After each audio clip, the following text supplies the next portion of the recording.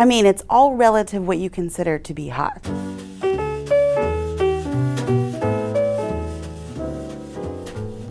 So the sun is hot. Kelt 9b is an ultra-hot Jupiter.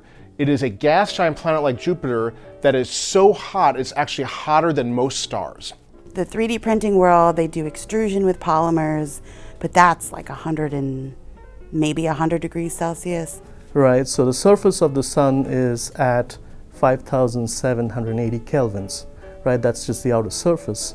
In my building, materials science, we've got furnaces that fire things, several thousand degrees, I believe. But there's also a lot of hydrogen in the atmosphere, and it's actually so hot that that hydrogen and gas in the atmosphere is boiling off the planet. If you work with metals, that's maybe hundreds or thousands of degrees Celsius. So a lot of folks are trying in different countries is to create energy in a similar fashion as the sun, which is the fusion technology. Fantastically, uber hot.